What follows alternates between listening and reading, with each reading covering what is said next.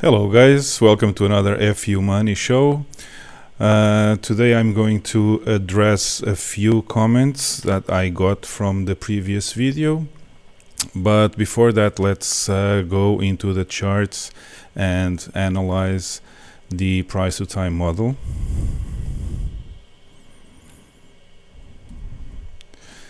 Okay, here we are. So what's the situation here at the price to time model? So let's zoom in at the current price action. Here we are still below the curve, so I'm not expecting any kind of big correction soon. I have a comment regarding the price to time model, so we are just going there in a few seconds. So everything looks nice so far. The 20 period weekly moving average is still following the price at a very nice distance, and of course we have the 200 period moving average, which is the weekly moving average, already inside the rectangle, which is also a very good sign. So it's catching up and going upwards as expected. So overall this indicates we are still in a very not very, but a bull market. So everything looks nice, fine, and the price, as long as we don't cross it to the upside of the curve, will remain healthy in my opinion. Okay, so today, instead of just writing back a reply on the comments, I decided to interact in a different way, and I have the comments from the previous video. One of them is about the price to time model, so let's see what we have here. So one of the comments about the price to time model, or this comment is about the price to time model, and comes from Henry Hudson. And he says, will you comment about the price exceeding the exponential curve in 2013 versus 2017? While it did correct, was the correction low significantly high? Was the correction low significantly higher than where the price when it started exceeding the curve? Not easy to understand the question, but I will try to explain the difference between 2013 and 2017 bull markets. The TradingView link that you posted in Twitter doesn't plot accurately for me, and I haven't had the time to draw it myself. Thank you for the videos and the price to time model. Okay, Henry, so regarding the Twitter link, I also have sorry, I also have the I guess you've seen it already, but I also have the Medium article. So you have the link on my Medium article. If you go to medium.com, you can search for price to time model, and my account is Hugo Ramos. So you can search for it, and for sure you will find the article that explains the price to time model. And if you go to the bottom part of the article, the last thing I have there is the link for the TradingView public chart. However, if you want it to plot correctly, you have to remove the auto feature, which I will show you here. So there are two options here on the bottom right of the chart. Auto has to be off and the log chart has to be on, and this is the only way you can plot it correctly. And then you have to adjust the scales, mainly the price scale on your right and the date scale on your on the bottom, and if you adjust them correctly, you will get the complete price to time model plotting inside the current window that you are, of course, trying to see. So If you follow these directions, I'm sure that you will be able to see the price to time model correctly on your computer. However, if you can't, just drop me a new comment down below this video and I will try to help you. Also, there's I already allowed people that I am not following on Twitter to address me directly by DM, so you can send me a direct message on Twitter also if you want some kind of help to have the price to time model on your TradingView chart. Okay, now regarding the differences between the 2013 and 2017 bull markets, let me just zoom in a bit. Okay, too much. So here we have the bull market of 2013 and here we have the bull market of 2017. So you can see an obvious difference. The bull market of 2013 crossed the curve, exponential curve, to the upside in a very extended way. So what happens is, I have to unzoom it again just to have this tool which I will use to show how much of retracement we had because of that. So let me just draw it and I will zoom in again. So basically this is the top of the exponential rise of the price, and then you have the bottom here. So let me now zoom in. So as you can see, well, this is just a bit more, well, it's not exactly on the tip of the wick, but it was approximately 75% correction because we overextended the rise of the price. Bitcoin overextended the rise to the upside of the exponential curve too much, so that originated a big correction in the first week. Actually, if you consider this week here, the correction, which is lower than that one, it's even bigger than 75% during this bull market.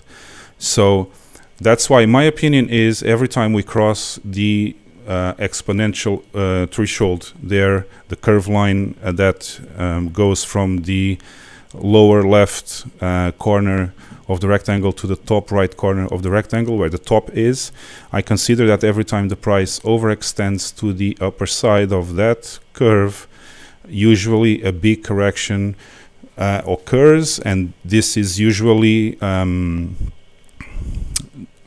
directly proportional to the extent of the price above the line. So as we had a really extended price action above the line, sorry, the correction that we had afterwards to get the price again below the exponential curve was 75% approximately. So this is the big difference between not so healthy price action, which I consider was the bull market of 2013, which because of that we had two tops. Actually, we had a very exponential rise here, then a retracement, very big retracement, 75%, and then a second top, culminating with the end of the bull market in 2013. So if you compare it now with the bull market of 2017, you can see that we never crossed the line to the upside, and thus having very, as compared to the previous bull market, very short retracements, around 15 to 25% max, and we had them several times, not just one. So we had 1, 2, 3, 4, 5, which I would not even count this one because it didn't touch the 20 period moving average, but we could say 4 or 5 smaller retracements to the top, which I consider to be an example of a much healthier and sustainable bull market and price action. So this is the big difference between the 2013 bull market and 2017 bull market. Let me read again your comment and see if I answered. Well, it is correct. The correction low significantly higher than what the price when it started exceeding the curve.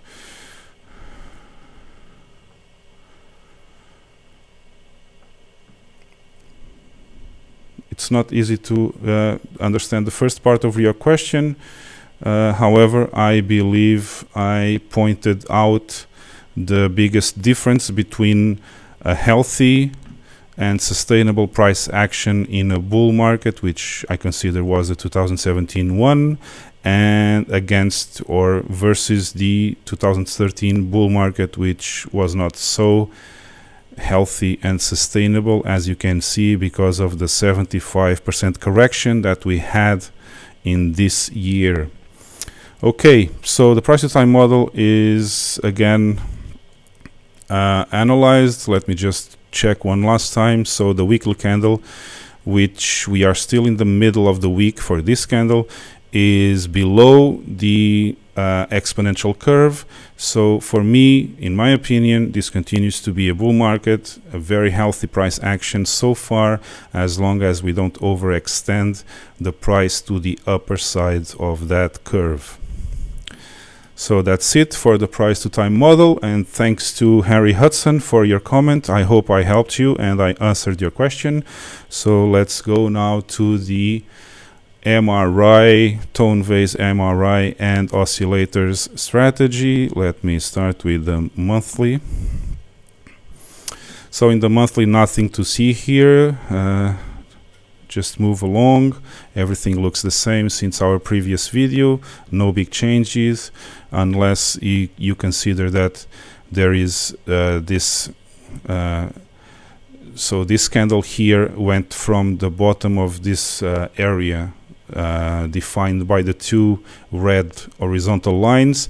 We went from basically the bottom of this area to the top. So this candle rose a bit, and the general analysis for the monthly chart remains the same. We are still in a very, very bull market. If you consider the monthly candles, we are still on a green 3 of 9. So I expect some more upside.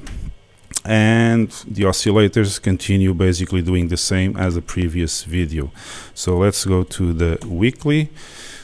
No big changes also. The things continue basically like yesterday's. We still have the divergence. The RSI is not moving so much. So this is the difference you saw basically on the monthly. We were basically here, and then we rose this part of the defined by the red lines area, and the monthly chart is now here, as also the weekly chart. So we have some space. Again, these are my two trend lines, which will indicate some kind of alarm if they are crossed to the downside. The first one here, the second one here. So for me, we are still in a bull market as long as we don't cross these two lines, which I would consider the space between the second and the first. I would consider like a warning area that things could be changing, but so far everything looks good. And by the way, we have a green star this week, so it's also a good sign. It's a buy signal from the MRI, and it's a good sign for a bull market. The Fisher distance from the EMA is very neutral, so we are approaching 0, closer than yesterday. The MACD is also still bullish, very bullish, but the blue line is becoming horizontal. This could indicate that we are not in a crazy bull run like the previous month, and we are now cooling down a bit, but still sustainable bull market, in my opinion. Okay, so let's go to the daily chart. The daily chart, you have the triangle here, very well spotted by tone phase. We had the MRI top. The price oscillated inside the triangle until it finally broke to the downside, finding support on the 50 period moving average, which is the yellow one. So let me just zoom a bit here so you can see better. Then we had a very strong reversal to the upside, some resistance again when crossing the 20 period moving average and the top of the triangle, which were just joining together, the top of the triangle and the moving average. However, Bitcoin was very strong breaking that resistance, and we are now trying to break one of the last resistance we have for new all-time highs, and let's see what happens. So not so different from yesterday. Let's go to the oscillators. The RSI is very, very positive. The volume, however, continues to go down, which is for me a bit strange. We are going up in price, we are going down in volume by time, which is not a very good sign. So the MACD becoming almost crossing the orange line here, becoming bullish again. We will look into the BitMEX funding rate in the next chart, and the Fisher distance also neutral. As you see, we crossed this resistance here, which was in the volume by price was one of the last areas of resistance. We are now trying to break the last one, which is this small one you can see here. With another zoom so you can see it better, just this area here. And I guess if we break this to the upside, maybe tomorrow, today, but tomorrow probably we will have better news. We can expect new all-time highs and probably break the third range boundary, which corresponds to the MRI top.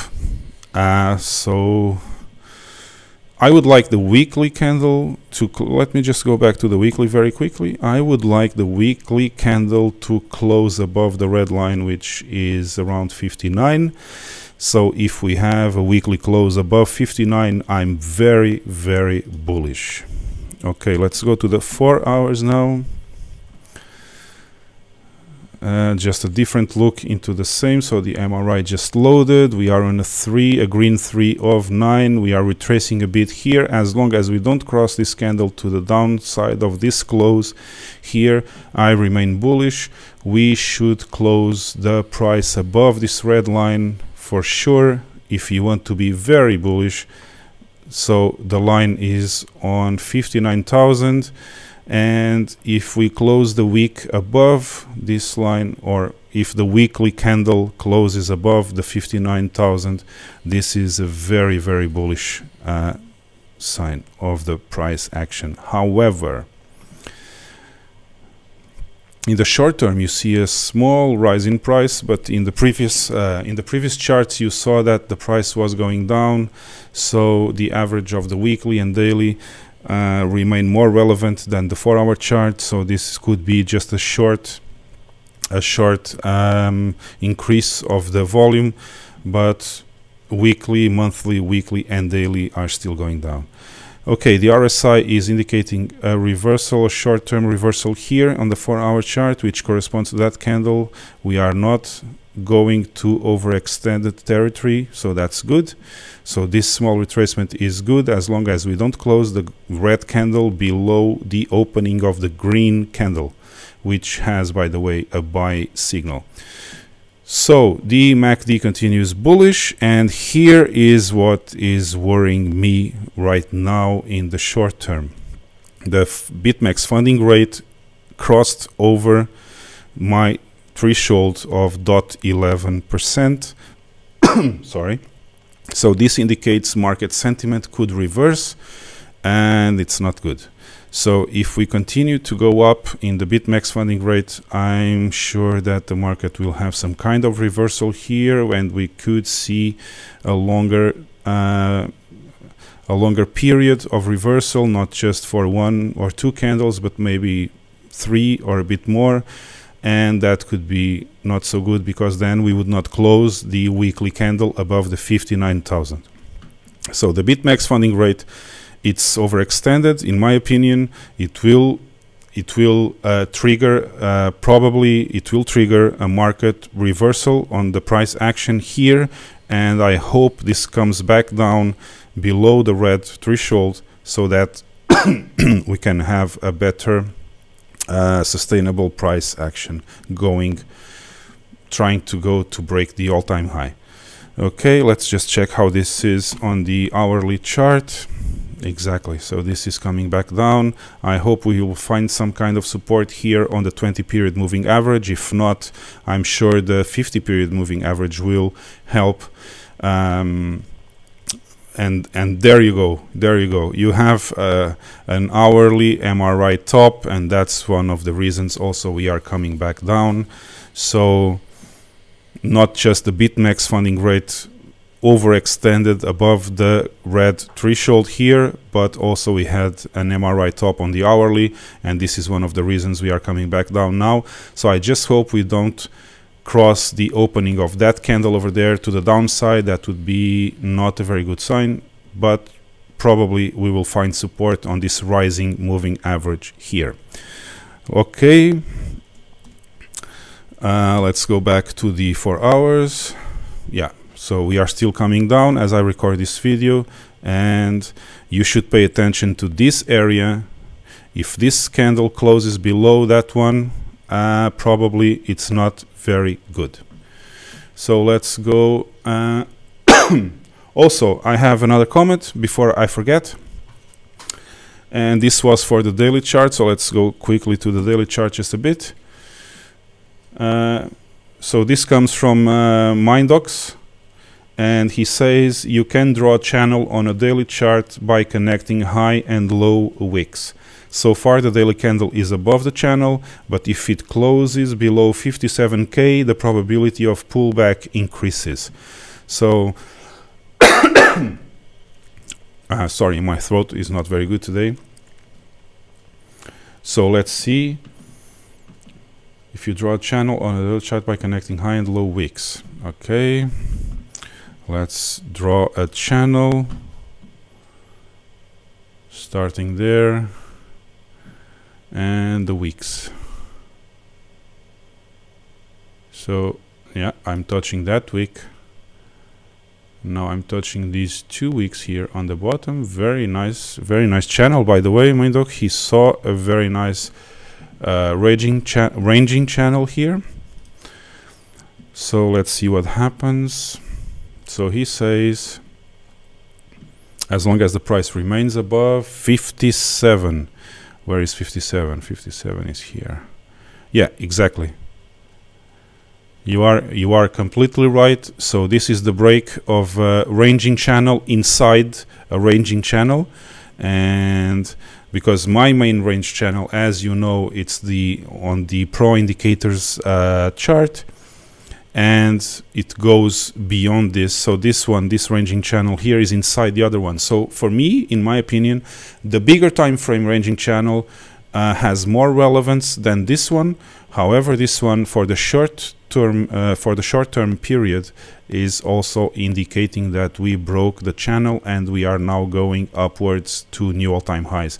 But as Mindo very well said, we have to keep the price above 57, which is precisely the top of the channel. So we could, the price action could allow a retracement to 57 again and then continue to the upside, and that would be very healthy. So congratulations to you. You identified a range channel here, and a very nice one that could give us some hints for the future price action.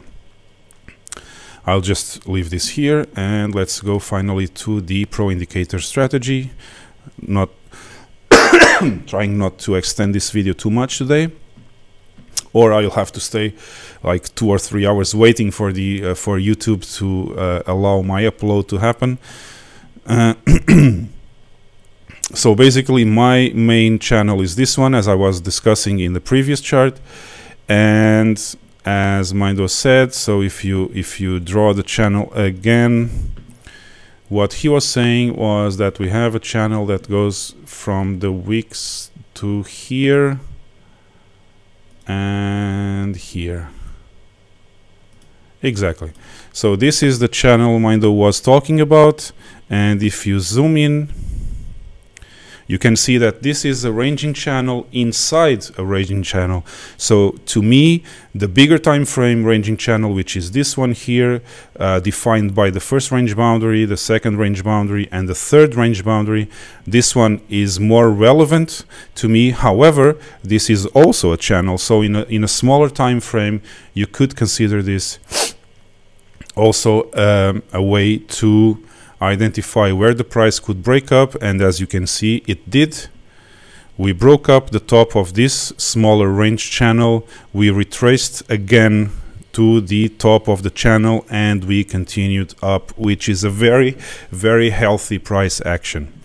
So very well spotted, and I'm glad you sent me this comment so I could also put it in my the current video and show it to everyone. Okay guys, so for me and today we are done with the analysis. Let me just go back here. Thank you for the comments. I hope it's just a better idea to answer your comments in the video, and also using your own analysis on my videos, and we can cross you know, your understanding of the charts with my understanding of the charts, and that's a very good thing to do. This is what I hope that will happen when we have live streams and live sessions where you guys can just write to me in real time. We can analyze it together and draw some conclusions. So I hope you continue to enjoy this content and share it with your friends. And if you enjoyed this video and this kind of change of format where I answer people also not just by writing on the comments but answering live on the video, if you enjoyed that, smash the like button and share the video with your friends, and I hope to see you in the next one. Bye bye.